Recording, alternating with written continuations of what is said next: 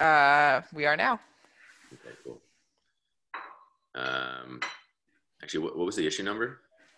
It is 4926. 4926. Yeah. Okay. So first I'll talk about the other one, the one I found before we get into this one and sort of how that happened. So I do this. This is why Anton was referencing Emacs, because I was talking about this the other day. How I have this like terrible habit of when I'm taking notes on calls, I'll just like open a Vim file in whatever terminal window I'm in with like a random name and just start taking notes in there. And these like terminal tabs will collect over time until like weeks later, I put aside time to do my like cleanup, which is usually when I'd like tour through 200 GitHub issues and like try to clear through my terminal. So you probably noticed that like my GitHub activity comes in these waves where I like go through everything all at once, right? And so this happened in one of these sessions, I guess a couple of weeks ago. I was like, first I was cleaning up my terminal, so I'm going through all these tabs and looking at all this crap I've written down and trying to consolidate. And in one of these tabs, at the top of the file, it was like, make sure we're still checking all the signatures in the Tendermint full node. And I guess on one of the calls, when we talked about how like the light client is now stopping after plus 2/3, it like occurred to me just, suddenly like,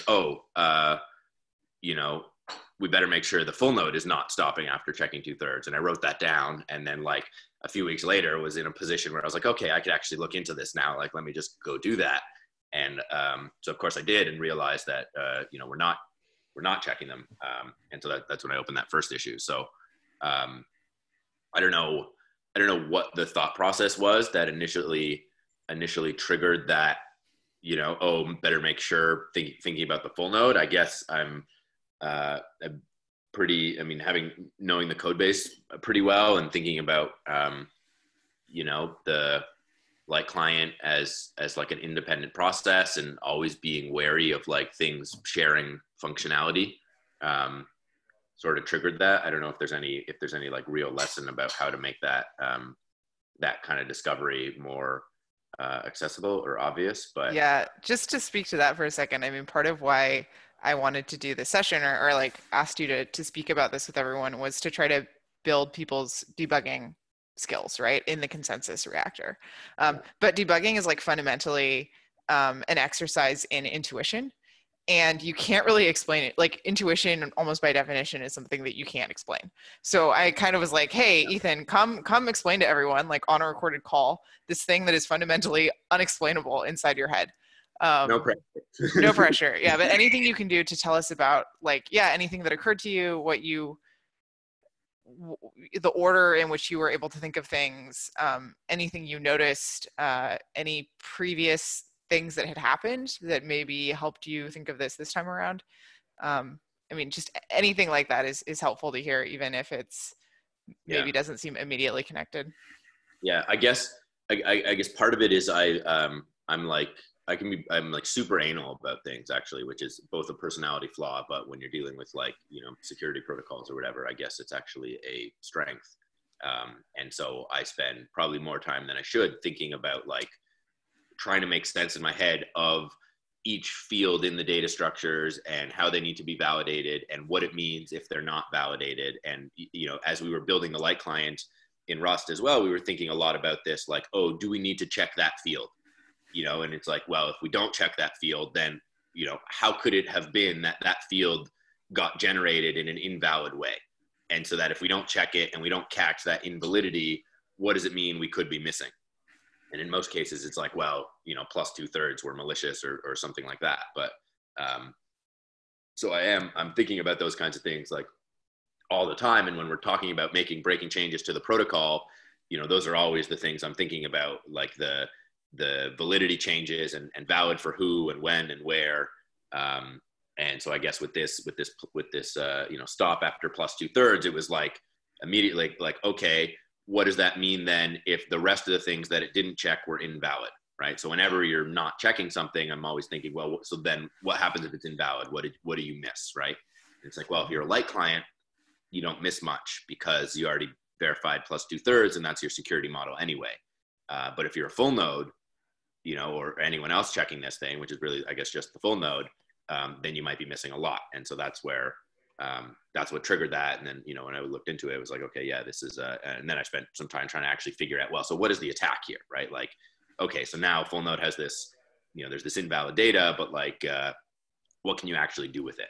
So when you wrote that note to yourself, I mean, and I realize you probably don't remember doing it, but like when you wrote that note, do you recall if you knew that there was going to be a problem if 2/3 or if full nodes were not checking past 2/3 signatures, or was it just like, oh, that would be interesting. Like, I wonder if that could cause a problem. Well, I knew that it would be wrong. Like it would be Okay.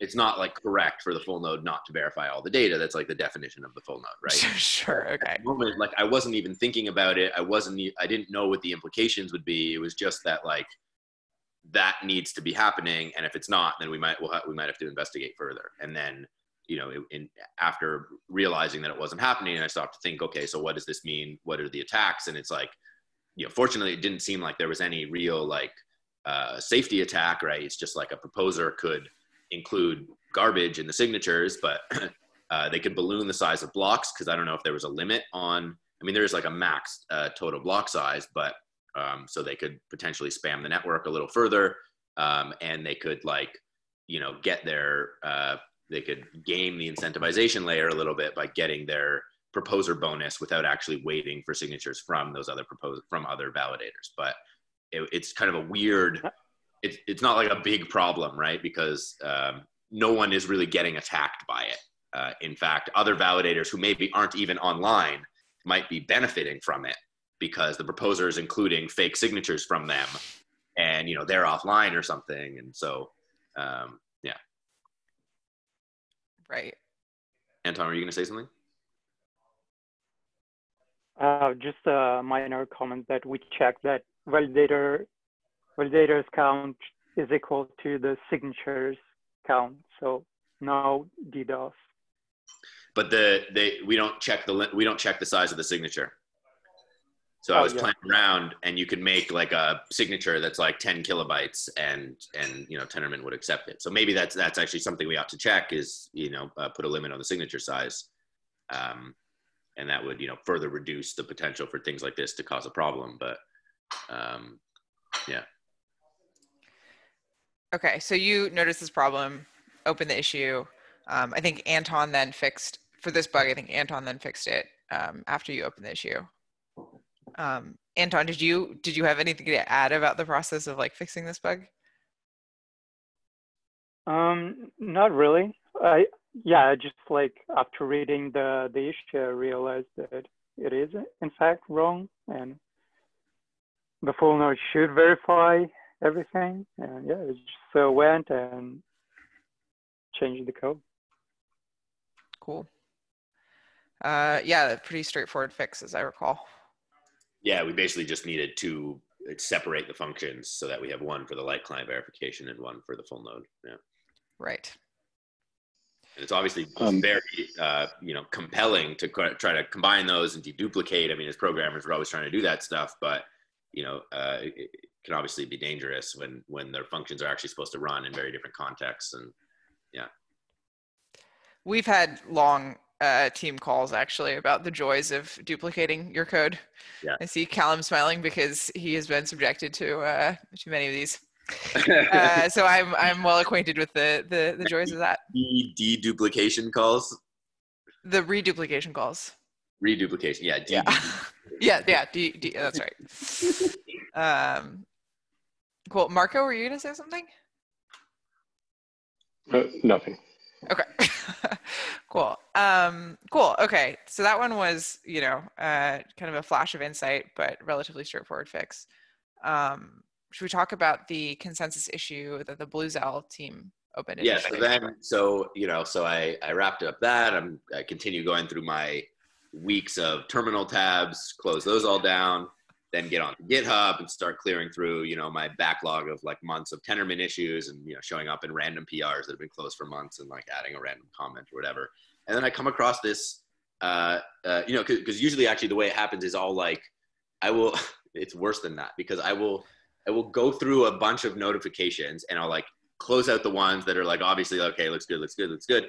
And then ones that are like, I probably need to think a little bit more about this. I'll like leave it in a browser tab.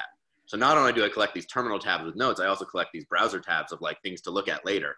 And so I had a whole browser's worth of tabs of like old Tendermint notifications that I had opened probably weeks earlier and just like hadn't gotten to. And so I'm starting to go through those, and I come across this one, and I was like, oh my God, I wonder if this is the bug I just found.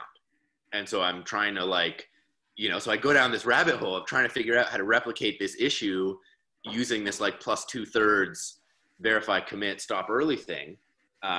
And I wasted a lot of time on that because that wasn't the bug. And I was like really excited that I found this bug and it's going to solve this user's problem. And it was a total dead end because I could not replicate the issue by using that. So I'll share the screen, and then so this is the issue. This guy NJ Marako from Bluezel, so they have some SDK app. They're using Tendermint 33.3, and what happened to them was that they did a chain upgrade. So they restarted the chain, and then they got into this mess. Proposal block invalid with increasing rounds, right? So it seems that somehow they got into a state where everyone is proposing a block that nobody can validate. And so, I was like, oh, this is maybe these signatures are getting in and these signatures are invalid. And somehow, for some reason, even though people aren't verifying everything, they're finding these invalid signatures. And it didn't really make sense. And I was trying to sort of shoehorn this thing in, and I couldn't make it work. And he talked about how he would restart, and there isn't that much information in here to go on. So it's kind of a struggle. The main takeaway was that they did an upgrade. I think we found out. Anton was asking that that they didn't actually change their chain ID. The logs didn't have anything other than this invalid proposal. We asked for this, which we asked for in the original issue, but didn't provide. And so, maybe we can make that clearer for people, because this was actually the gold mine when we finally got it. This happened, I think, another time for him. I'll add a little more commentary on like intuition here, which is just that one of the other things actually is that it's interesting that you say, there's like this long issue that he's opened, and you say there's not that much information here actually, which is really interesting actually, because like to a casual observer, to someone who doesn't know the system, to someone who hasn't tried to debug this kind of issue before, it looks like a lot of information. But because you've done this before, this is certainly not your first rodeo, you can kind of like scroll through this and say pretty quickly, there's not actually that much here that's helpful. And the thing that would be helpful is this dump consensus state, for example. Yeah, I actually first tried to ignore a bunch of the content because I was like, okay, I probably don't need all this. And then I meticulously went through every line to try to look for clues and didn't find them. I think I probably did that twice or something. So then a bit of conversation, without this data, it's almost impossible to debug. And I think I was doing this I was looking at all this stuff on a Friday. And I think by the Sunday, I was looking at it again. I was trying to replicate it again for whatever reason, and I noticed that he had commented. So just by like complete fluke, the weekend I happened to be looking at this was the weekend he showed up and had more information. And so he shows the log again. You have the same thing: proposal block invalid. The rounds are ticking up. We've got this wrong signature. In this case, it's from validator 0. This log line isn't that helpful because we have a signature here, and like, what are you going to do with a signature? It doesn't really tell you anything. So, it'd be nice to know, what this log should probably tell us what the signature is for, if possible. But it's actually, with the new block structure, we actually don't know what the signature is for. We assume it's for the block, right? So that's a bit of a challenge. So, and then this was super informative. So he didn't give this before, but he said when he restarted the node, he said this before, but he didn't give the log. But then he showed that, okay, the thing crashed trying to reconstruct the last commit, failed to verify the vote with this pub key. and invalid signature, right? So this, what this tells us, so before all we knew was that someone is proposing a block that has an invalid signature, right? And I mean, blocks where the signatures that are in the last commit, okay, so we know that, but here it became even clearer that actually the problem is somehow in the last commit, that the last, and this is after a restart. So this thing is being reconstructed from the vote set, and all of that is basically on disk over the restart. And so when we're trying to reconstruct this thing from the set of votes, the votes themselves, we know what block the vote is for. And so, again, it's not really, this log line isn't really telling us that much, but then we can go and dive in. And you also said that what was really helpful was getting the dump consensus state, but this is just like a log line, right? This is just logs. This you can't really figure it out from this. I mean, maybe with intuition you could have understood and sort of discovered. I wasn't able to at this point. I sort of started to get intuition that this might be about the commit upgrade that we did, and I had been wary or nervous about that whole, because that was a big breaking change, and that's the first big breaking change we've done to Tendermint in a long time. And it's addressing like a really core data structure, the commit. And so I've always been sort of worried that we were going to do this thing, and something in the back of my mind, we were gonna miss something. I sort of always anticipated that we were going to miss something, but you never know where that's going to happen. And so so finally, so I asked for this was critical. Asked about are you changing the chain ID? So they're not changing the chain ID. And no change to the chain ID. This time they're saying there was no upgrade, but they had done upgrades in the past, right? And they're reusing the chain ID. So it's possible there were old nodes around.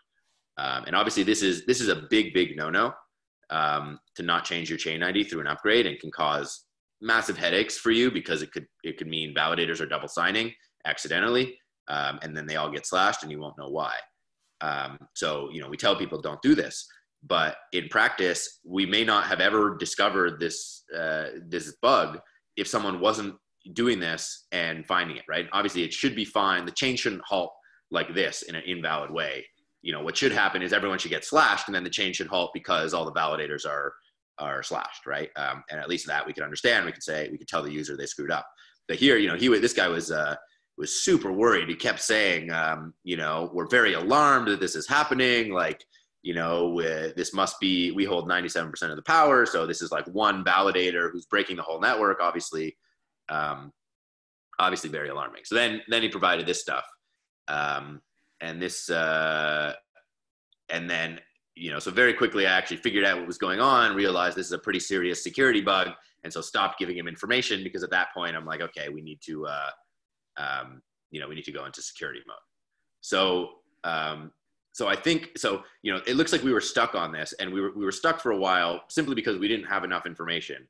And as soon as we got the information, I think anyone on the team probably would have been able to, by looking at this, figure out what happened. I just happened to be there on the Sunday working. I shouldn't be working on Sundays, but doing this because I was obsessed with trying to understand what was going wrong here.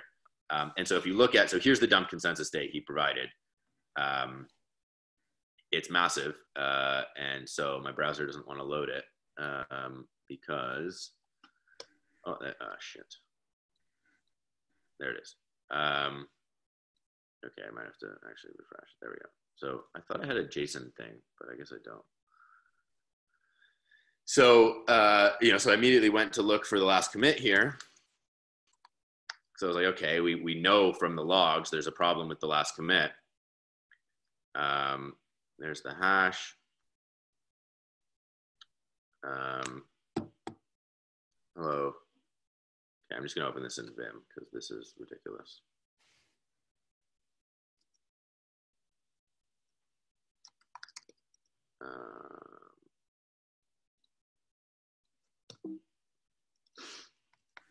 So I copied it in here. What's up? Changing the chain ID is that, yeah.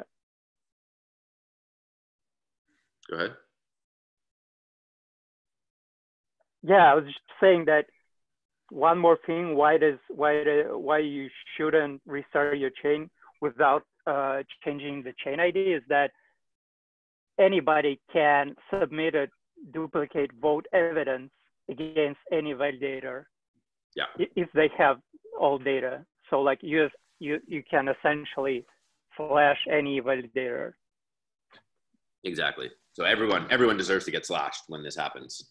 And they were lucky that, that didn't happen. But so if we go look for the last commit here, so there's tons of data in this thing. It's like, what is that? 100,000 lines, right? So it's not something you can really scroll through. You sort of have to know what you're looking for. So here is the last commit. And, again, with our new commit structure, it's not easy to see that something's going wrong because we're looking at these signatures and, they're all for block ID flag 2, which means they're for the block ID. You have the validator address. Okay, great. Timestamp, signature. You can't really get that much out of it. But what do you notice? I don't want to put anyone on the spot, but anyone notice anything fishy?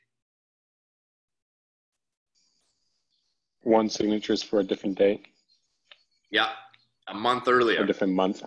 It's for a different month. So I saw this and I was like, well, this is fishy, right?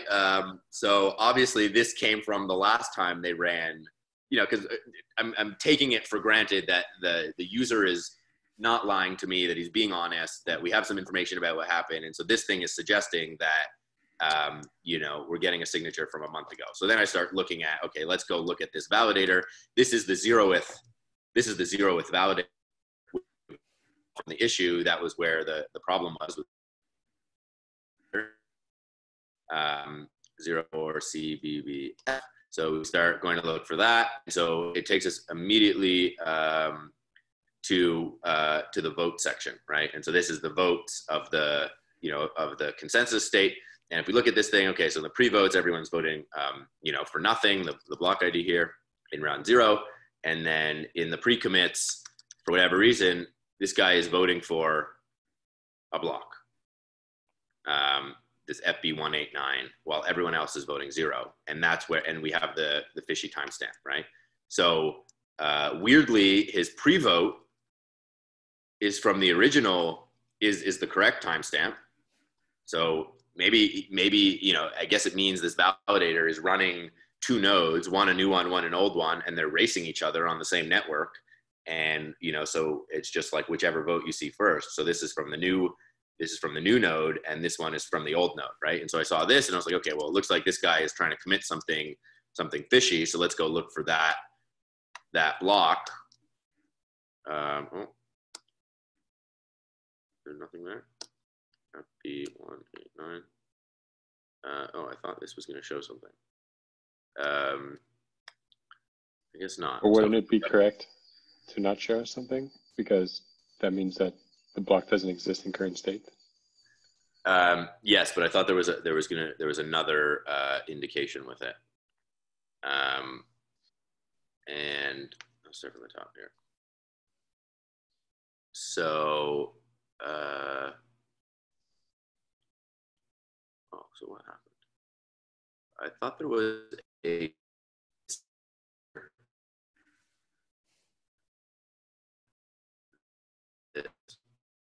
I don't remember how I put this off, but yeah. So there's a few last commits in this data structure. So one is actually the actual commit structure. This is the first one we were looking at. And because this is actually in a block. So I think what we're looking at here is the proposal block.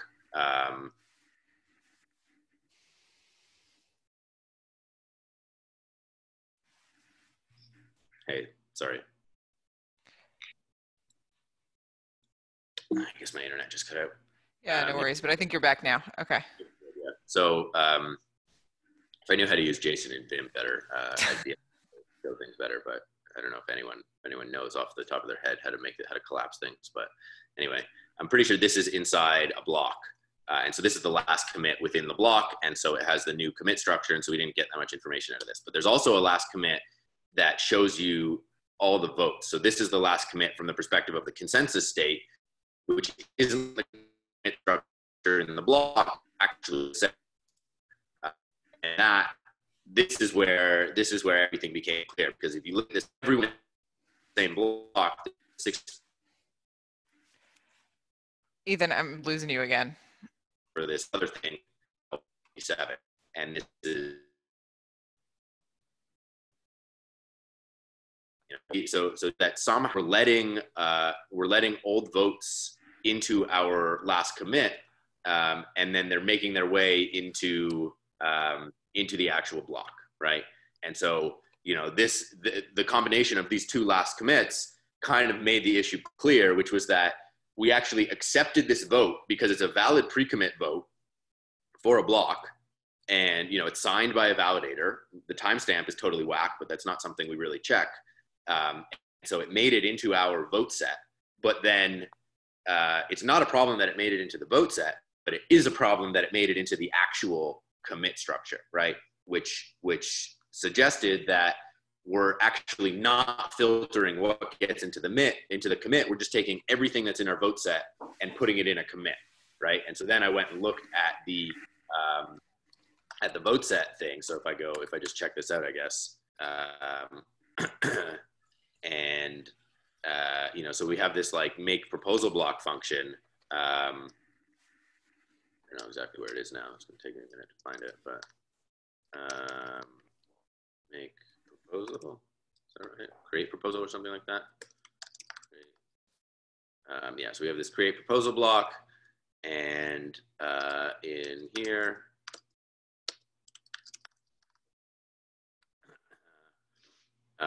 so it goes and makes block from the state, which is the main thing, and this thing goes and makes the block. Sorry, it's a bit of a maze actually. Sorry, Bucky, quick question. Why would we want a vote in the vote set and not in the commit? Why would we want any vote that wasn't applicable to a commit?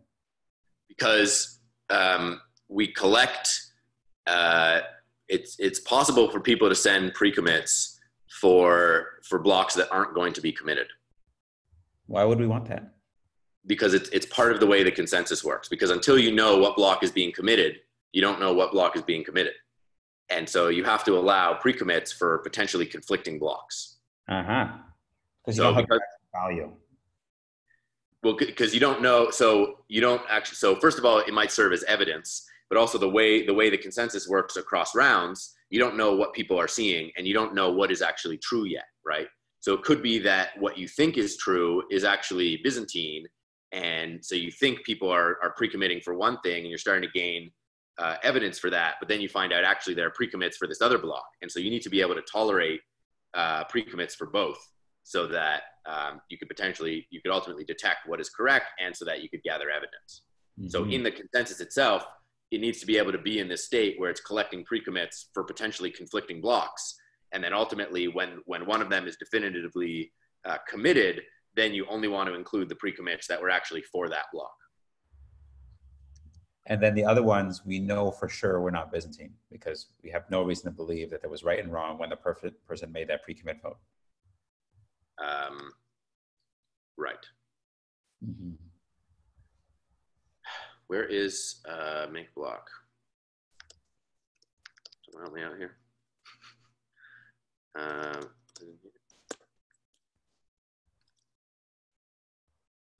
Types.make block. Is that not a thing?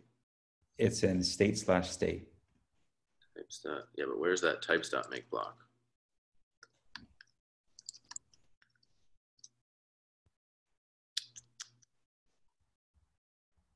Oh, in test util. Oh, that's weird. Well, that doesn't belong there.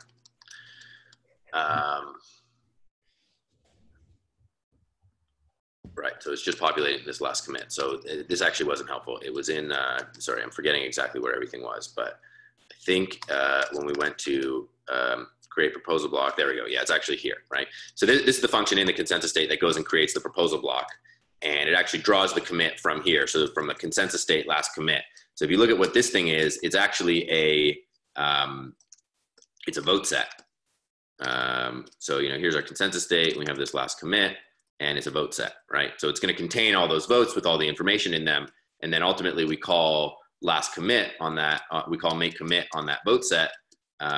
So in here, right, and this is the old version of the code, and we just go and we add every single vote no matter what. We don't check them, right? And this thing is just going to turn it into a, the new commit sig struct, which drops the block ID because it was redundant and just says, that it's for a block ID because it's not nil and it's not absent, right? And so then then it became, very clear what's happening here, that in the vote set, we have pre-commits for potentially arbitrary blocks, and we're not filtering them when we make the commit. So we end up with a commit that has signatures that are for the wrong block. And then when people go to verify those signatures, when they're going to pre-vote on it, when they receive the proposal block, then it's invalid. And so at that point, then I was able to reproduce it with a small test. I was actually impressed at, I was impressed that I was able to reproduce it because so I set up this, because we have these tests in the consensus reactor that actually set up networks, like this reactor test thing, where it sets up an in-process network with a bunch of switches and connects them all together and then runs it and makes sure that they all create blocks. And we've used this to like try to test Byzantine behavior, where one of the switches is actually like a Byzantine node that does like a Byzantine decide proposal and Byzantine pre-vote or whatever, and tries to fool everyone. And in the past, 4 years ago, it was able, a Byzantine node was able to halt the network, and this was the test we used to actually capture that. But I mean, we all know the peer-to-peer layer is very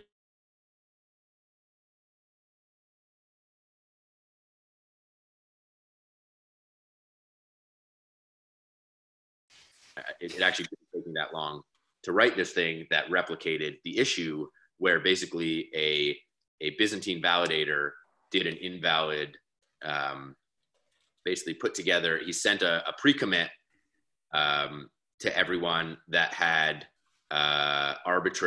just an arbitrary block hash, right?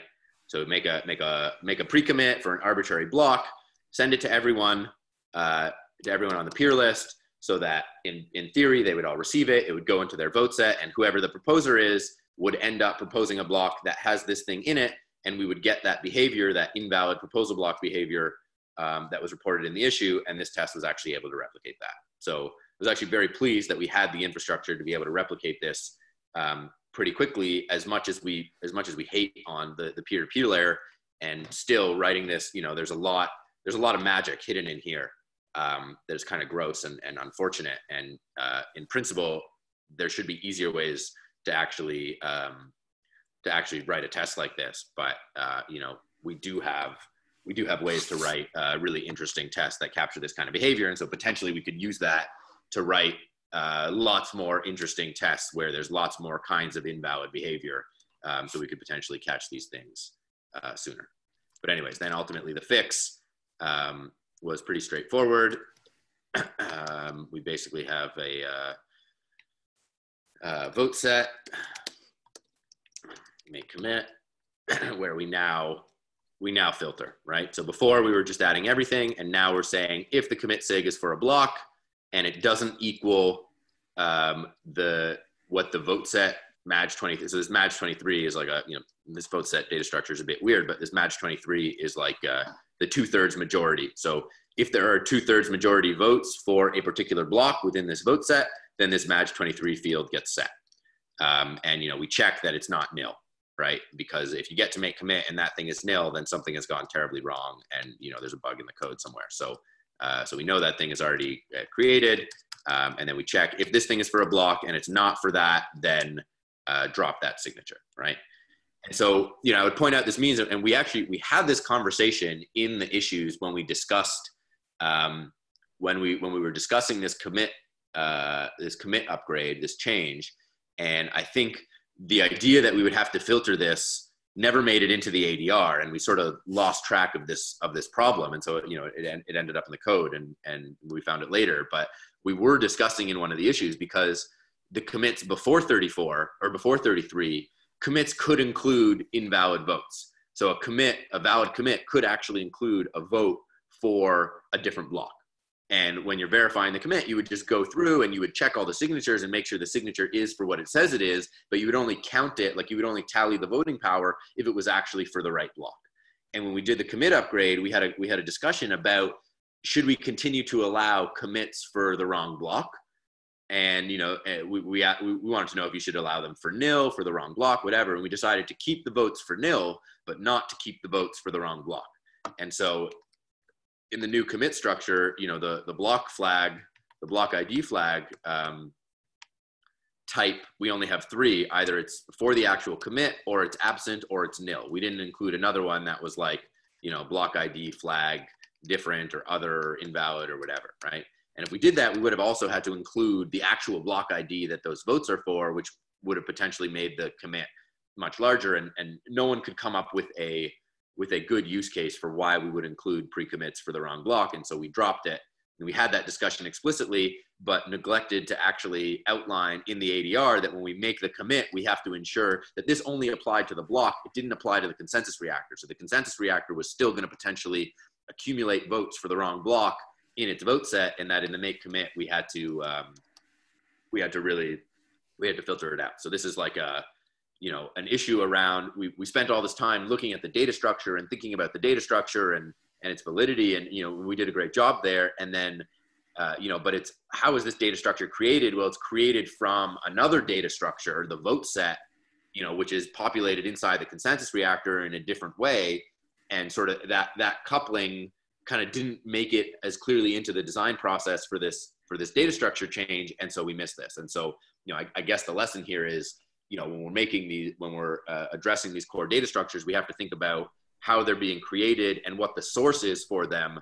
And then, you know, what might be in the source that's not allowed in the data structure, and sort of better address that linkage there, which is challenging because, you know, there's potentially a lot of coupling, and the source might be, you know, somewhere else that's harder to think about and is running in a different protocol. And so, yeah, it's just another example in this code base where coupling between different components has led to subtle bugs because the interface between them hasn't been, you know, as clear as you'd want them to. And you know, nothing about, you know, it's kind of unfortunate that you have to get this deep into the code to realize that actually, you know, this thing needs to not be here. It'd be nice if this could somehow be surfaced differently, it more explicitly say, but I don't know exactly what that would be. And this was a very quick, you know, 3-line fix for a pretty nasty bug. So, yeah.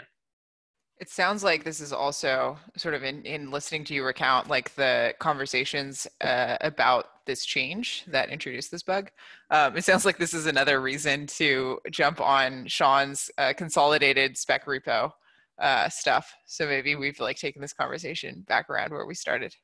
Yeah, I don't know if having a spec repo would have solved this, because everyone would have been focused on the protocol, on the data structures, and we were very focused on the data structures, and the data structure is fine. It's a great new data structure that saves everyone like tons of bytes, and we were all very happy with it. And where we actually missed out was in this somewhat in the architecture, but also thinking about, yeah, what you know, the proposer now needs to take this extra step to be careful not to actually introduce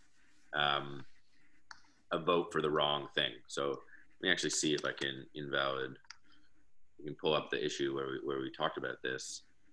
One question that I have from our interface boundary perspective is, so we can construct invalid objects, right? So we could, the method of constructing objects can somehow leave them in a invalid state. Is there a reason for that? Well, so yes, this is what I was getting at, because the challenge is the source object is valid and the target object is invalid. And the validity depends on signature verification, right? And so you don't want to have to go and revalidate the signature, but it certainly should be the case that when you're populating that commit object, only votes that are for the right block ID should be allowed in. And I don't know if there's a you know, nice clean way, because I mean, the reality is you can always populate a block short of re-verifying every signature. When you're creating the block, you're always going to be able to make a block object that is invalid signatures, right? Sure. So one idea that would be clean might be to only depend on a type, which can be exclusively constructed when it has valid signatures.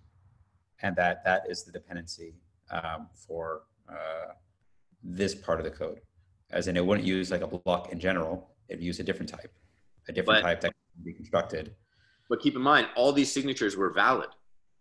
They were valid with respect to the block ID they were signatures for. But they might have been for different block IDs, right? And so I don't know how we could better capture that, say, in the type system. I agree with you that it feels bad that we were able to, so easily construct an object that had an invalid thing in it from an object that was fully valid, right? And that's really there was this filter that was missing, that somehow constructing the thing, we needed to, So, I mean, it could be that, it could be it's possible that the problem is in the commit sig, right? So here magic is happening, right? Because here we're actually, so when we do this, we're turning a vote into a, no, it's not even in there. It's in the vote, right? So that's where we're actually turning a vote into a commit sig. And that was, what the block upgrade was all about.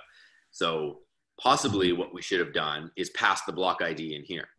Yeah. Right. If we pass the block ID in here, and then we checked that the block ID was correct, that it actually matched that, not just that it was complete, but that it actually matched what we wanted it to, then this filter would have happened implicitly inside here. And maybe that would actually be a better way to do it.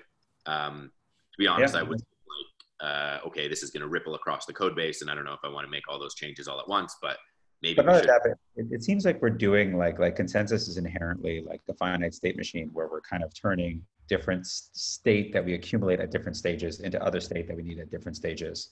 And this is going to be modeled through an implicit dependency graph. And it might be interesting when we do this in Rust to do it as an explicit dependency graph. We kind of collect things and like aggregate state, and then it actually transitions into different types that are sort of like asserted correct at construction, just as an idea. I think it'd be difficult, as you outlined, to sort of make that kind of change at this level, just because of how we do consensus in Go. But I think that would probably be what we'd want in Rust. Yeah, and I mean, obviously we can work towards those kinds of things in Go too, and probably to do this properly, because like I was saying, this doesn't look nice, but this looks a lot nicer, right? And so if you have this and this thing, but then this thing would need to be able to return an error, right? That's why I didn't do it, because I was like, okay, that would be a much larger change for this to return an error, and everywhere it's called to handle that error. Mostly that's in Tess, otherwise it's here. And if this thing would return, well, I guess actually no, it shouldn't return an error. It would just return absent, right? So yeah, so if it's nil, it returns absent, and else if it, another thing, no, I can't even remember how to write Go sometimes. I haven't written it so long. Otherwise, if it's else if the block IDs don't match, right? If the vote.block ID, something like this is not. But I guess so I'm watching you write this. I'm watching you read and write this code, and my question is like, how do you understand the implications of the code that you are writing, or how would you suggest someone else understand the implications of the code that you're writing? It's not easy. There's a lot of pieces, and it's hard to reason about all of them together, because there's a lot of coupling, and it's hard to think about things in isolation. Yeah, I don't know if I have a quick, easy answer for that, but okay. No, I think that's okay. I just wanted to, because that was my impression. My impression is like, I'm following along, and I think I understand the general thrust of what you're doing. But zooming out, I don't know if I could do it. That's kind of the thesis of this exercise, actually. There's not probably a good way to like generalize. I don't think Ethan can like give us a recipe, like just do these things, think about these things, here's how you know if these things are interconnected. And partly that is like the code base has a lot of unfortunate coupling and is a challenging code base in a lot of ways. But my hope is that by going over some of these things together, like as a team, we can almost try to like get that experience secondhand of going through it and try to just like pick up some of the thinking and learn from those experiences kind of through osmosis. So yeah, it seems like we kind of need to. And maybe one approach. So this is super. So first of all, thank you, Ethan, for this thorough. And I don't know if you're done. I don't want to like hijack your presentation. But I'm in my back of my mind, I'm thinking it'd be useful to like with this real concrete use case of understanding the dependency graph and consensus in terms of like making it more secure and robust. It might be interesting to do another session in which we just walk through the dependency graph of objects and how consensus works. To sort of get like the talk behind the talk. So right now you're solving a specific issue, but to better be able to do such a thing in your absence, or maybe to help you do these sorts of things, it'd be interesting to really focus on the dependency graph as applies to consensus, like this object comes from that, this object comes from that, and maybe we take some notes, we keep some remarks of like where we've been, like a little trail. And then maybe that trail can turn into something something really meaningful, like some kind of diagram or an update to the spec doc or in the new spec repo. Mm-hmm. Yeah, that would probably be super valuable. Yeah, I will also say that. Sorry. No, go ahead. Yes. So like one of the things that sort of bugs me about this is that this wasn't caught by any tests, right? And I think for like these complex systems that are really difficult to reason about, especially when it comes to like edge cases and stuff, I think like the only reasonable way to deal with this is to have like really good fuzzing tests, where you like set up a network and there are certain invariants we know that always has to hold, like a single node should never be able to take down a network. So like if you can generate like a Byzantine node that just generates random inputs, and just make sure that those aren't able to hold network, I think that would have triggered for this bug perhaps. Exactly. And I think that's kind of what I was getting at when I was talking about this test infrastructure we have here, which actually, all things considered, is kind of good, and was, it wasn't that hard to replicate this, which suggests that we probably could put in, I think Callum has been working on this a little bit, like on writing some more Byzantine tests, and there's reasonable infrastructure to do it. This isn't many lines of code to actually write a test that caught this. And basically, all we'd have to do is like fuss with this and add more random stuff in here. So we could use what we already have to do the fuzzing. Now it's whether or not we'll be able to debug the results easily is another story. But yeah, and obviously this could still be improved tremendously if we could decouple the switches and just have more direct like consensus reactor to consensus reactor kind of thing. But and we might need, the other thing I realized is we might need more hooks into the consensus reactor.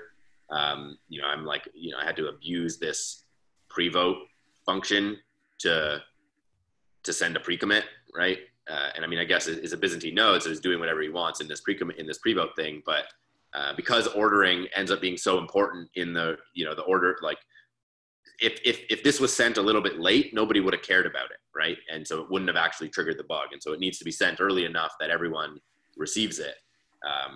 And so, yeah, the fuzzing can be hard, but I definitely think we could get a lot of value out of more fuzzing for this. And, Lord knows what other bugs might pop up. Maybe some that, it's not unlikely that there are bugs lurking that have been there since the beginning, right? Like, so, yeah. There is so much to do. Exactly. Yeah, looking into the fuzzing as well. And yeah, like one of the hardest things is to know, is to then look back and see, is there some behavior that we can observe that is not right? To actually, right. We can imitate whole bunches of different behaviors, fuzzy behaviors, with different votes and pre-votes sent in different orders and timing and stuff like this. But then to then be able to analyze what actually happened, and is that something we don't want to happen, is kind of a different question, and probably something that I still haven't really got to yet. Exactly, especially when it's around liveness issues, right? Because it's really the issues are, the core things we're looking for are violations of safety or liveness. So either two people commit different blocks, or we fail to make progress. And how long do we wait? Because depending on what's going on, it could correctly take a long time to make progress. And so it's hard to really know that you're not making progress for the wrong reason rather than for the right reason. It was kind of obvious from the logs here that, okay, there's a real issue because everyone's proposing blocks and they're all invalid, and we don't really have that many Byzantine proposers. But, you know, how easy would it have been to encode that like programmatically so we could have detected it? Maybe that particular case would have been doable, but other cases might be more challenging. And even, you know, and I'll point this out that probably because I just didn't have the patience to think too hard about it. But you know, this is very, very sloppy here, right? This just says, you know, wait for 10 blocks, because I wasn't sure at which block this bad thing was actually going to trigger everyone to halt. And so, you know, you could probably make this tighter and make it 2 or 3 or something, but I didn't have the patience at the time to like actually think through and figure it out. So I just did something clumsy like 10. And then, so now it means when it's correct for this thing to run, we're still going to wait 10 blocks, which is, you know, just going to slow down the tests for everyone. And, you know, that's not great. So this kind of thing is definitely something that can be improved, and figuring out better conditions for understanding that something went wrong rather than this just like blunt force timeout. Also, what does it mean? What does it mean to wait? What if it's late? It's bad? Well, we're waiting. So this is there's a pretty long timeout in here, I think. 5 minutes.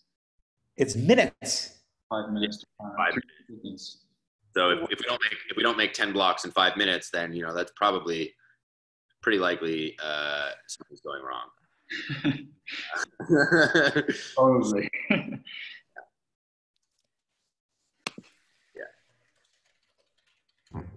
Anyway. Super interesting, though. Very, very, very good stuff. Thank you very much for doing this. This was very educational for me.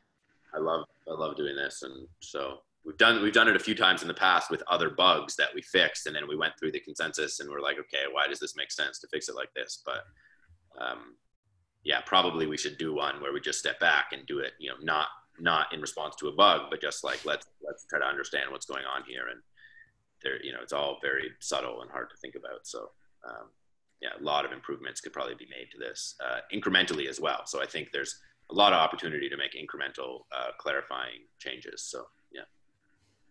Totally. Okay, I'm going to end the recording now.